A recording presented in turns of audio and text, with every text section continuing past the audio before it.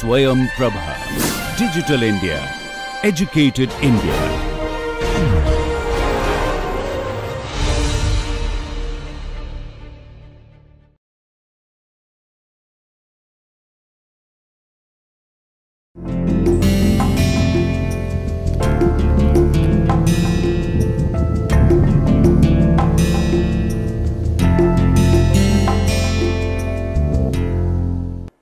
Good morning. We have been discussing about wing planform. We talked about aerofoil, talked about twist, talked about taper ratio to ensure near elliptic lift distribution, primarily for low speed airplane, so that induced drag is low. We talked about sweep. When we talk about sweep, we are talking about high speed or a supersonic airplane. We also talked about critical Mach number, drag divergence Mach number, all were related to airfoil and wing in terms of their planform or their cross section. Now next step is what we will be discussing and sharing what is there in the domain of aircraft. When you talk about wing, we also should talk about wing incidence. What do I mean by that? Fundamentally, wing is primarily to give lift. And lift, we know this is dynamic pressure S into CL, and CL is depending upon type of airfoil you are using. So CL is CL naught plus CL alpha into alpha. At the initial stage or during conceptual stage, we can assume that lift on the wing is approximately same order as lift on the whole aircraft. Although we understand lift on the whole aircraft is summation of lift on the wing, on the horizontal tail, the fuselage, canard. But initially you just think like that because majority part is wing. So the question is, if I am flying such that I am to fly at L by D max, so that thrust required is minimum, which is typically during cruise, and that CL is roughly CD naught by K, where you have assumed CD is CD naught plus KCL square. So I have an option. Either I design the airplane, let's say this angle is 3 degrees, let us say. What is the meaning of that? 3 degrees? That CL is that CL which corresponds to 3 degree of alpha. That is, if I come here, if I put here, let's say CL is 0.3, and which corresponds to, let's say, alpha equal to 3 degree. That is what 3 degree I am writing here. I have to give 3 degree to the wing.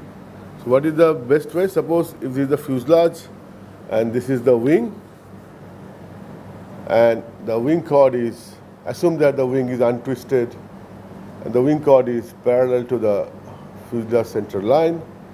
So if I want to give 3 degree, I have to rotate the whole airplane like this. So wing will also have 3 degrees and fuselage also will have 3 degrees. So lift will primarily come from the wing, but fuselage being at 3 degree will also give some drag, larger drag. So the question comes, why do you want to tilt the fuselage? Why not set the wing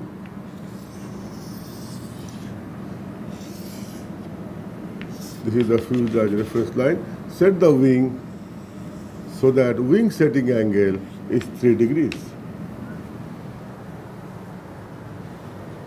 So in that case, ideally what will happen, the fuselage will have almost 0 degree, alpha fuselage will be 0 degrees. So drag from the fuselage will be much lower.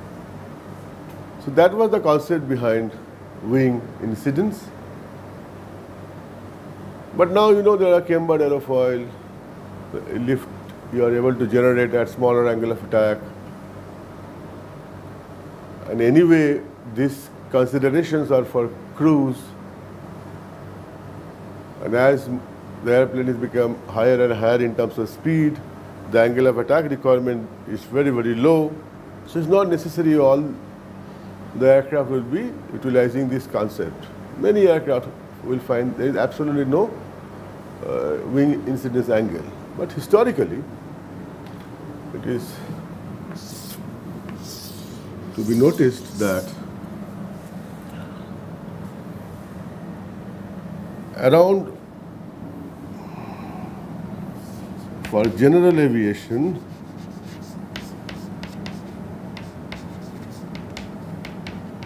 around 2 degrees wing setting angle, for transport maybe around order of 1 degree, and military maybe 0 degrees. But whether it is 0, 1 or 2 degrees, it doesn't make much of a difference as far as carefully designed fuselage is concerned in terms of drag minimization. But these are general guidelines. You will appreciate that you don't want to design an airplane where during the cruise it has huge attitude to ensure large angle of attack. Then how the crew members will move inside the aircraft fuselage. So this is typically the guideline. You will know more about the utility of this wing setting angle when you talk about controlling the airplane during the stability design of the airplane. Right? But I thought we must mention this. Similarly, you will find aircraft having wings like this located at the bottom. There could be like this, and there could be like this. You are aware this is a mid-wing configuration. This is high wing configuration, and this is low wing configuration. You also know why such configurations are chosen aerodynamically from stability point of view, that a high wing will be laterally more stable as far as wing contribution is concerned. That is, if this is the high wing, lateral stability means if it banks, it should try to come back. It should have an initial tendency to come back. So what happens if the airplane banks, it starts side slipping, and because it's the high wing, the air will gust in and it will try to turn it back, which you know in terms of CL beta less than 0. For low wing, it's reverse. If it banks, the contribution from the wing will make it further roll or further bank because it is laterally unstable, statically unstable as far as low wing is concerned. But you will find when I am saying low wing, typically I am meaning this. This is what laterally unstable. But here some angle has been given. This is low wing with dihedral. This is low wing with dihedral.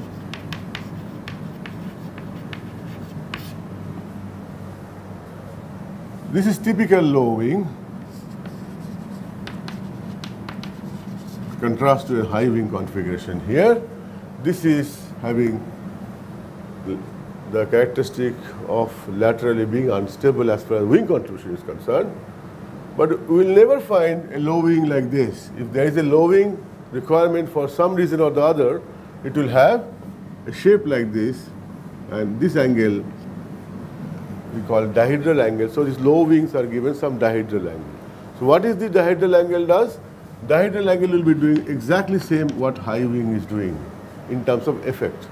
If there's a dihedral like this, see suppose this is low wing, as it banks and starts side slipping, air gust in here, it further banks.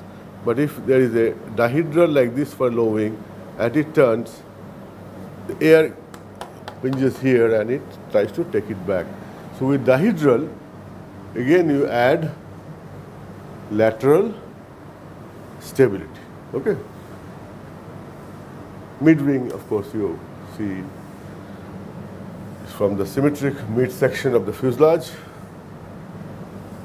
theoretically speaking, but you will find never this shape is completely circular.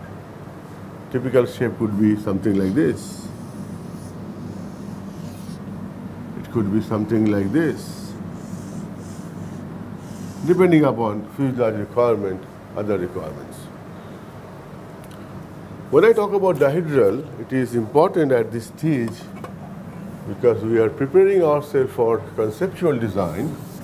It is important at this stage to have feel for some numbers which are historical based. So if I write dihedral angle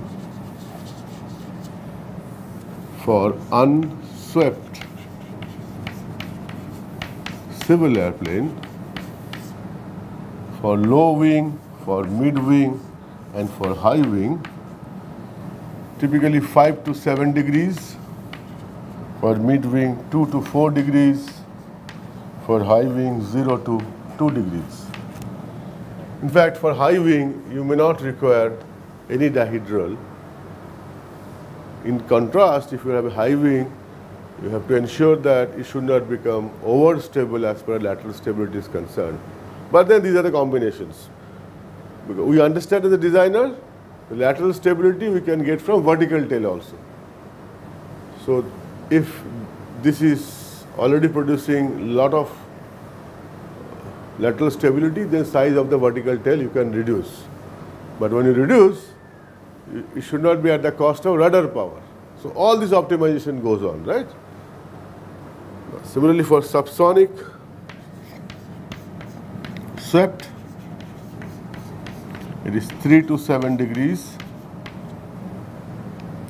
minus 2 to 2 degrees, and minus 5 to minus 5, 2 degrees. You could see high wing and swept subsonic. Because of high wing, aircraft has large lateral stability. It has a vertical tail. So you may have to actually reduce the lateral stability because of high wing. There you give anhedral, little down like this. So all this combination goes on, right? Then you will be also observing few other things which are related to more on the arrangement and requirement of operation rather than stability. One general observation you can note down: high speed commercial transport are generally low wing. Similar aircraft for military, you will find they are high wing.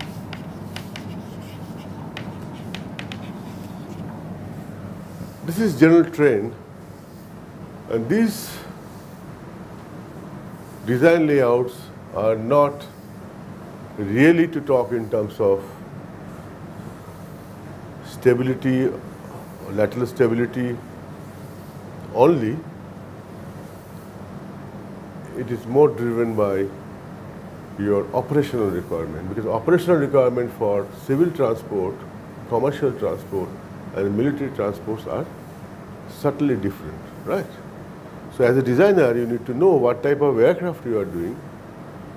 It is just not knowing aerofoil, wing, elliptic ratio and all. From operations side also you have to be careful and we should take those considerations into the final configuration, right?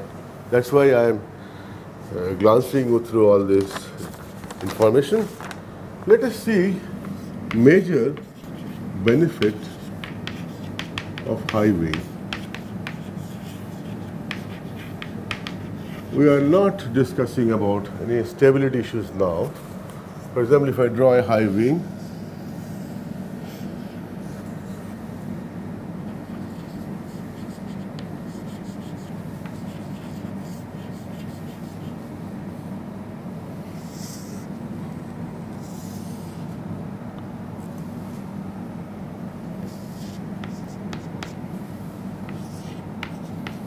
this is typically your high wing configuration. What are these? These are landing gears. So where are the landing gears housed for such configuration, high wing configuration? It has to be invariably on the fuselage. So landing gear is housed in the fuselage, and landing gear takes all the impact load. So this part of the fuselage, this part has to be highly strengthened.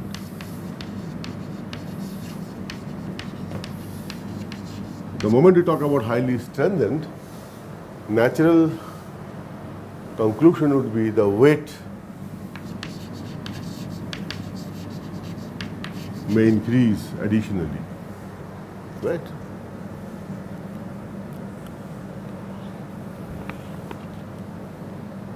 So one of the major advantage of high wing is to see that fuselage placing near the ground. We'll understand when we talk about low wing. And since engines are here, so your jet engine or engine in general, especially jet engine I am mentioning, they need a lot of ground clearance, yes, larger ground clearances.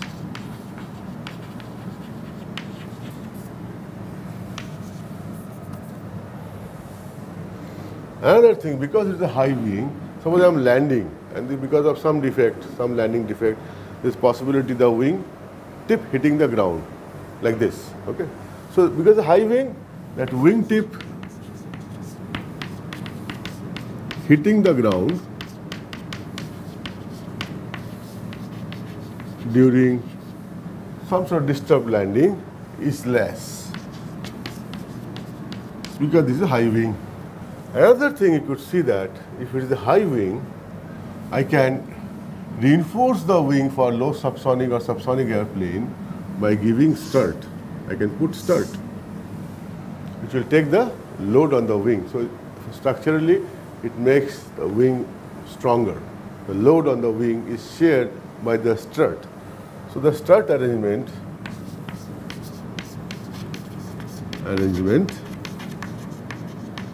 to take load and thus relieving the wing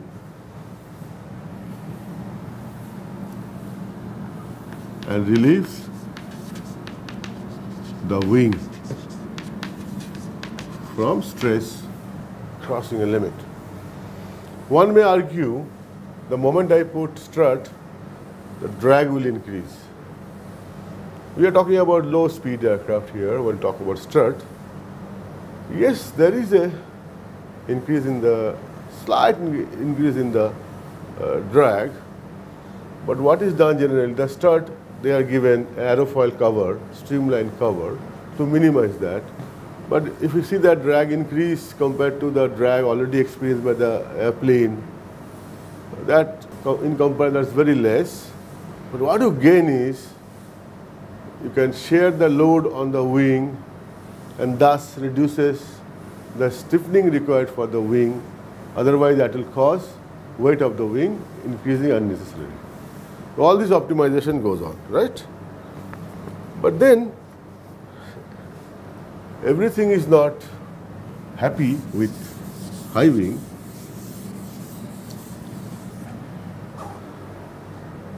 if you see, you have to make sure that the wing sits on the fuselage. One good thing should come to your mind, why not it goes inside the fuselage? The moment it goes inside the fuselage, if I install it like this, which we will be doing for other, if I put the wing like this, then if there is a cutout here, there is a cutout here, right? Then again you have to do reinforcement here, reinforcement here.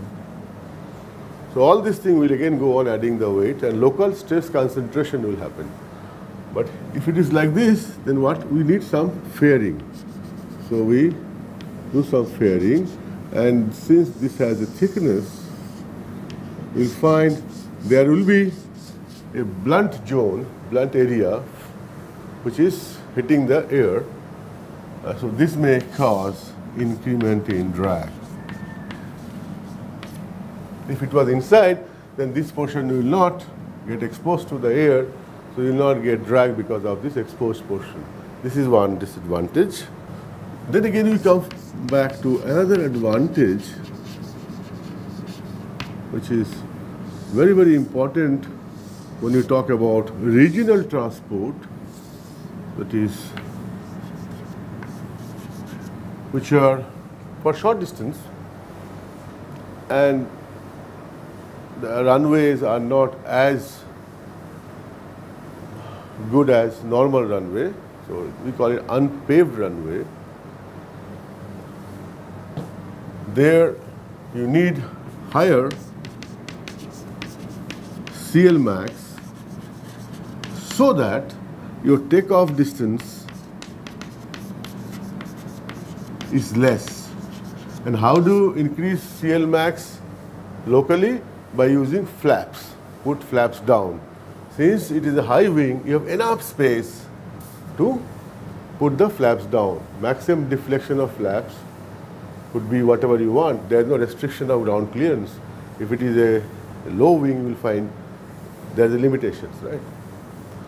This is one advantage. Another, you could see that since it is a high wing, ground effect will be little lesser than a low wing if it is here. The low wing will be close to the ground. So if ground effect is not that large, so the aircraft will not float. Because of ground effect, when there is a sudden increase in the CL, so the tendency of airplane to float, which causes a lot of landing problem for the pilot. For high wing, will have a lesser ground effect issues. Just to complete the discussion, if we think of mid-wing,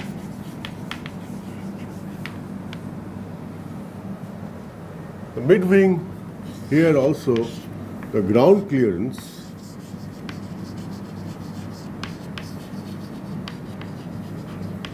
is fairly okay. Not as large as high wing, but fair enough. You know why ground clearance is also required? Because you understand if their engines are here, if they are too close to the ground, then the debris from the airstrip, they go inside the wing, inside the engine, and they may damage the engine, right? They may damage the propeller for a propeller-driven engine. So ground clearance is okay. Typically, mid-wing configuration for military aircraft will find mid-wing configuration for military aircraft. This is general statement. Aircraft is primarily to ensure that they can carry aircraft bombs on wings.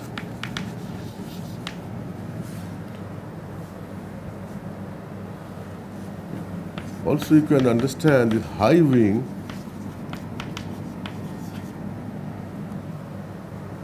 if it's a high wing aircraft, then pilots' visibility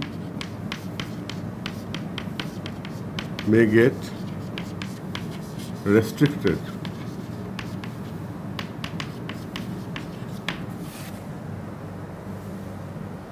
This part is important for a fighter airplane. For his survival, he needs to see what is happening outside, rear of the airplane, right? Sometimes if it's flying like this, because of high wing, it may obstruct the visibility of the pilot.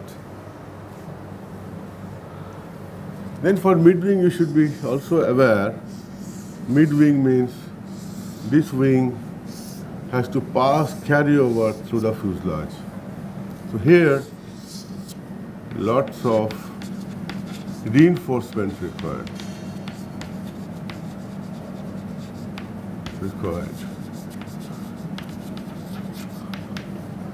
I will try to show you with what type of aircraft you have got, how this wing has been mounted. But unfortunately, all the airplanes are airworthy except one for demonstration. Airworthy airplane, we will not be allowed to open the wing, but still we'll try to show you how these arrangements are made. I request all of you, please see books, do a Google search, and see how the wings are attached to the fuselage for the high wing, for the low wing, for the mid wing. This is extremely important because you have to ensure that the wing is safe enough, right? And if you are not properly designed, the weight unnecessarily will increase. This is mid wing, and when you come to low wing,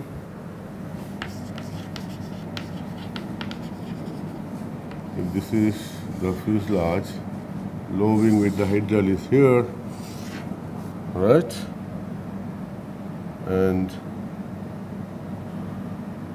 it has to pass through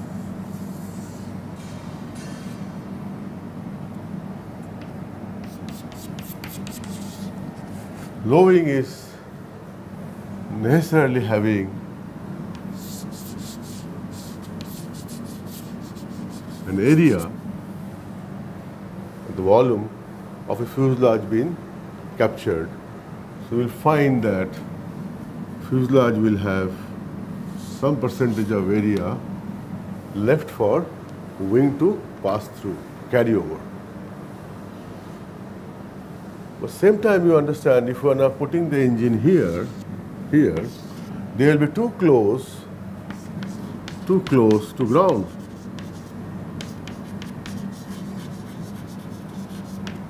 The wings are too close to the ground, so we have to ensure the fuselage is raised upward so that there is enough clearance.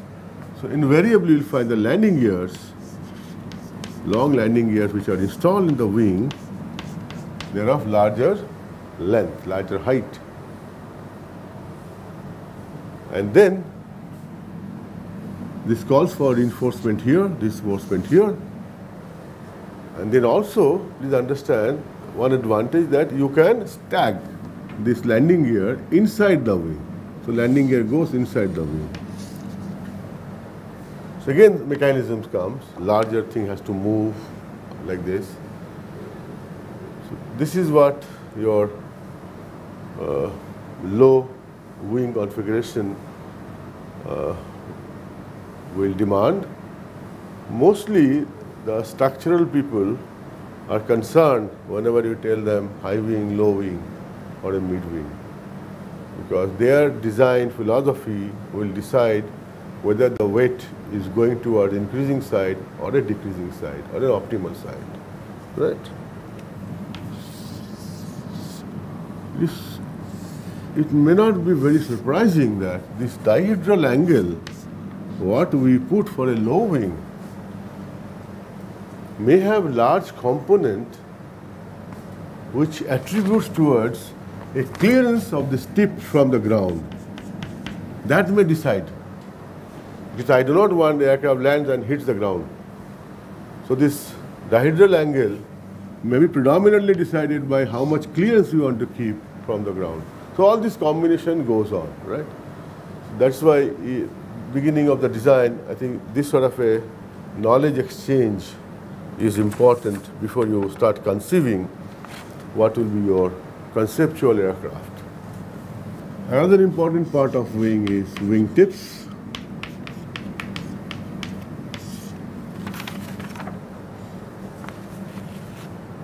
And you know what is so important about wing tips? We know that our aim is to ensure high L by D, and one way to increase L by D is to reduce induced drag, An induced drag phenomena is something here, but the vortices forms here because of pressure differences. So if I want to reduce this induced drag, somehow I should discourage the tendency of the flow from high pressure to lower pressure region. There are many ways of doing it. If you have a simple faired tip, this will allow the flow to easily go and encircle and create wingtip vortices. One is better way of how the evolution happened, that you make it a little sharper. Not this sharp, but little sharper. The moment you make a little sharper, this discourages smoothly going into vortices. There's another way of handling is historically people have handled. You simply cut it here. So there is no abrupt. It's an abrupt cut. So that will also discourage flow to encircle and go from higher to lower pressure. Based on this philosophy, you will find wingtips are also designed like this. Yeah, this angle could be roughly 30 degree. Here also you are discouraging movement of air from bottom to up. You could see that this is very popular in gliders.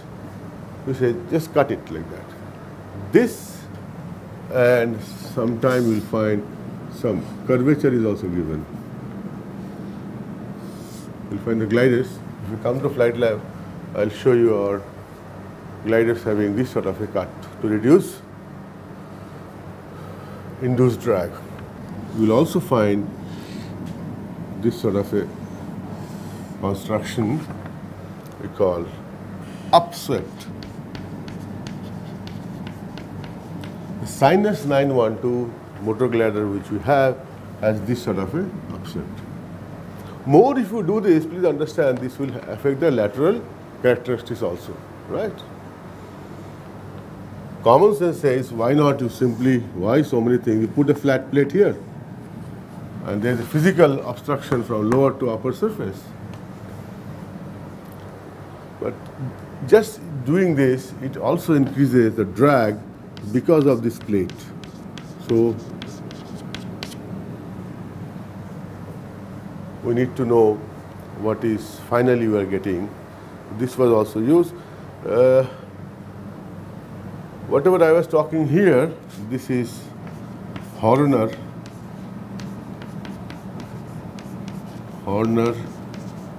wingtips, very famous, very popular. And nowadays, what you say, winglets, they have gone a little higher. It is something shaped like this. We'll be talking about those things in detail in design. This looks like this. What is done, whatever energy is coming from the bottom to top, that they are trying to give a shape on this winglet, so that gives the thrust to the forward direction. So use that energy, use that momentum and divert it such a way I get a forward thrust. So it not only put a restriction but conveniently convert that into a thrust. We say that drag gets reduced, the opposite of drag. This is typically the principle of winglets. You must do an assignment on winglets. If I remember, in one of the forum I may ask you to do an assignment on winglets. This is something you need to understand. So this is general layout of wingtips. We have seen aerofoil to wing, aspect ratio, taper ratio, sweep back. We talked about high wing, low wing, generally what is seen around, right? What type of tips, wing tips. But these are to excite your mind. You are supposed to think beyond this. A designer will take some idea from here and he may make a different altogether layout. The next lecture I will be talking about tail arrangement, and once you are through with tail arrangement, then I can go for thrust loading, wing loading, again coming back to the performance. So far, when you close your eyes, you should be able to see aircraft, wing, some taper ratio, elliptic distribution, winglets, all these things should come to your mind. Just take a pencil and start sketching, okay? What type of wing you want, what sort of winglets you want to do. Make it a habit. Draw different sketches. And as you start designing an airplane, you may pick one of your sketch. You may pick one of your sketches. Thank you very much.